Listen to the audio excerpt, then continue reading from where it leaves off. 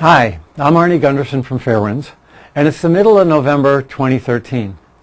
Tokyo Electric has announced that it's going to be removing the nuclear fuel from inside the spent fuel pool at Fukushima Daiichi Unit 4.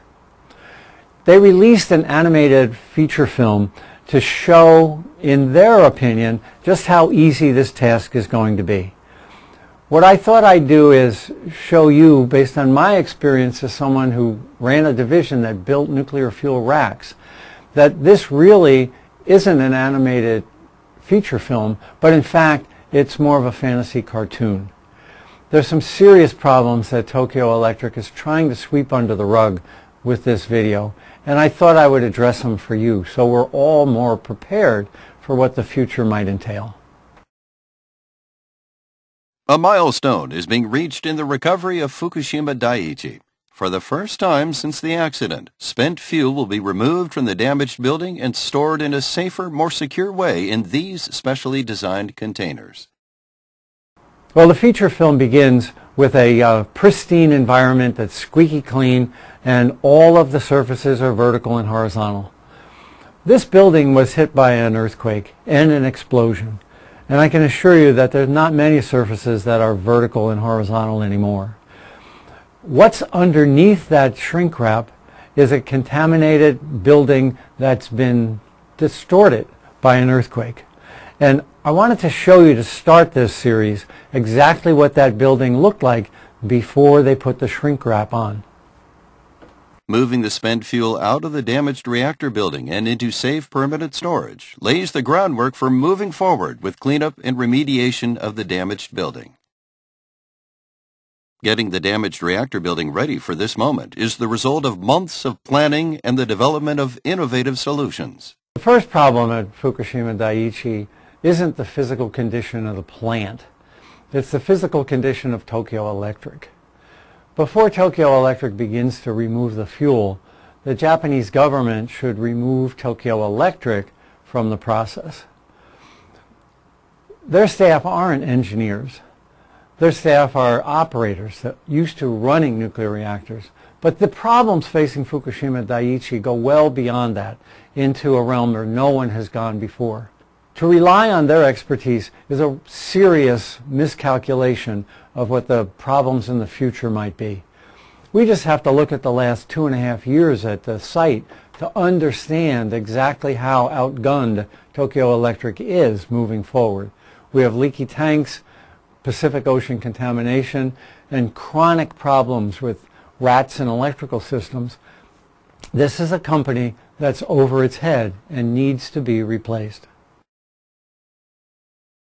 Although Reactor 4 happened to have been shut down for inspection at the time of the earthquake and no fuel was in the reactor, spent fuel was being stored in pools designed for that purpose.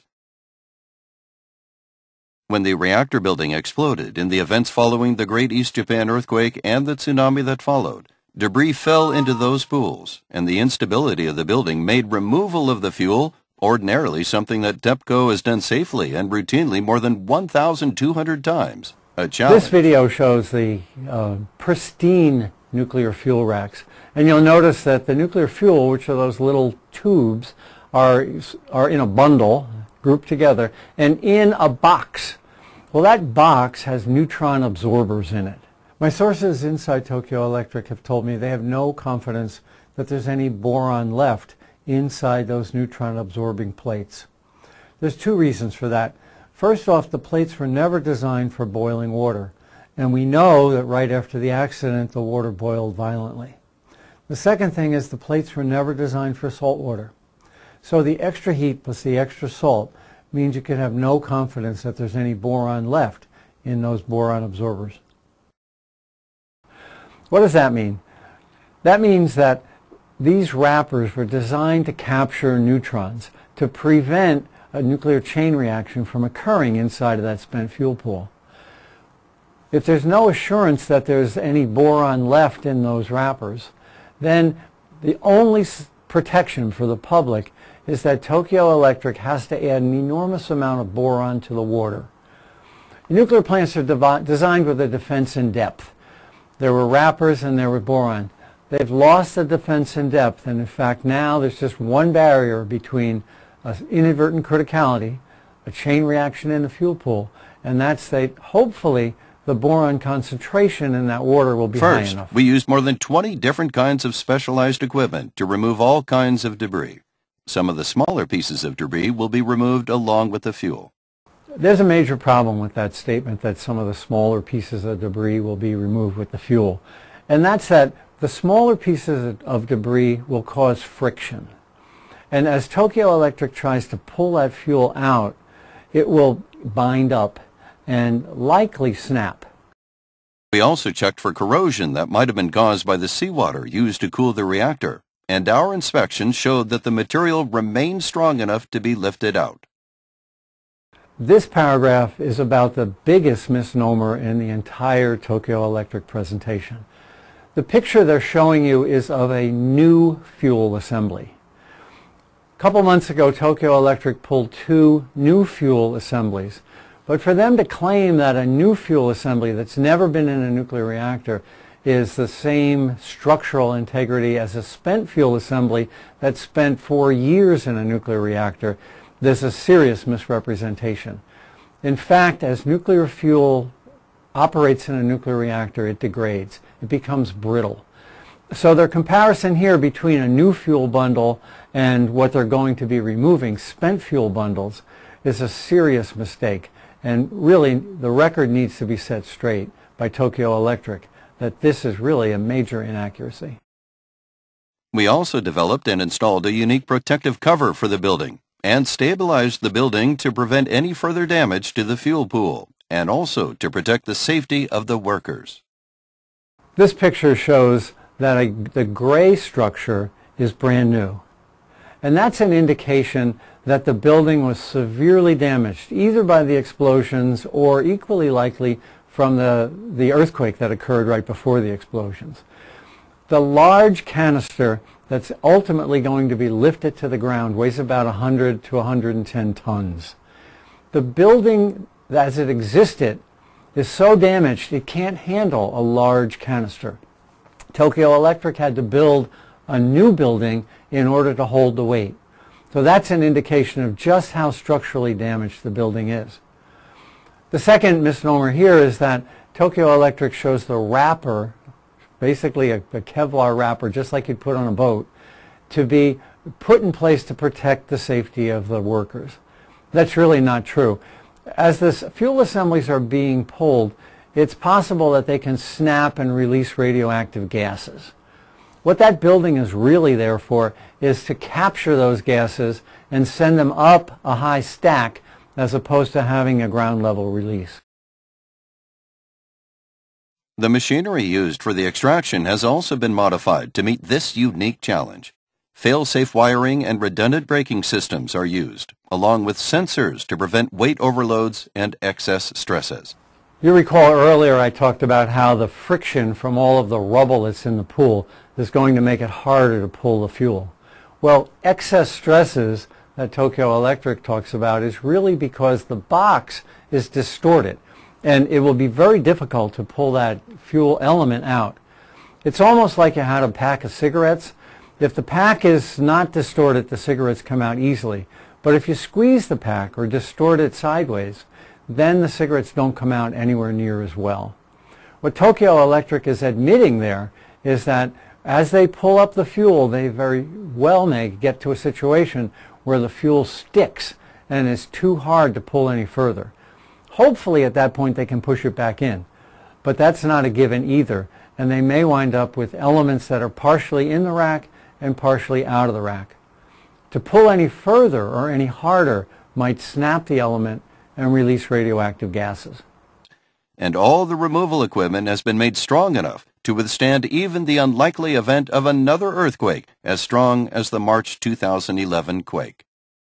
What they're not saying here is that the old building isn't strong enough, and that if an earthquake occurs before that fuel pool is empty, there's serious structural problems in the old building. While they've built a new building to withstand the original earthquake conditions, what they're basically also saying is that the old building can't withstand that earthquake a second time. That's why it's critical to get that fuel out as quickly as possible. Unfortunately, I don't think the right people are doing the job. With all these precautions in place, we can move forward with removing the fuel. To remove it, a crane positions a grappling assembly carefully over the fuel and slowly lifts it out of the pool. Once the fuel has been lifted out, it is lowered into special casks. These casks will be sealed and moved to a safe and secure storage underwater location on the Fukushima NPS site. Tokyo Electric showing two cranes in this picture. The smaller one on the bottom of the picture can only lift a couple tons, and it's designed only to lift individual fuel bundles. The larger one is designed to lift heavy canisters, but you'll notice that it's connected to the gray structure which they built after the earthquake.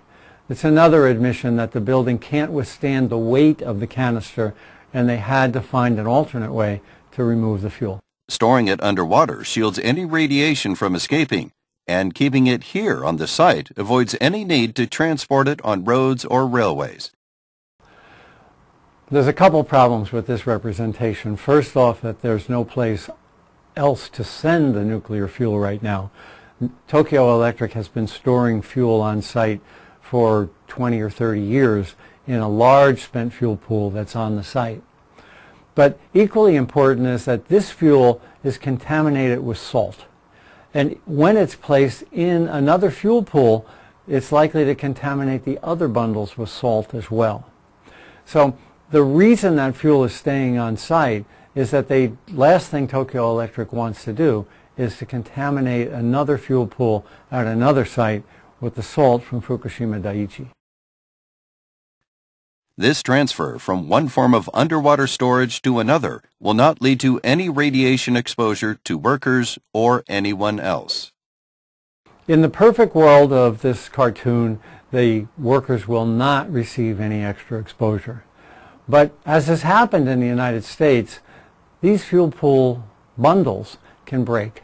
And when they break, they will release radioactive krypton-85 gases into the fuel pool area, into that envelope that's surrounding the fuel pool. Workers will have to be evacuated, and those gases will have to be exhausted up the stack into the atmosphere throughout Fukushima Prefecture.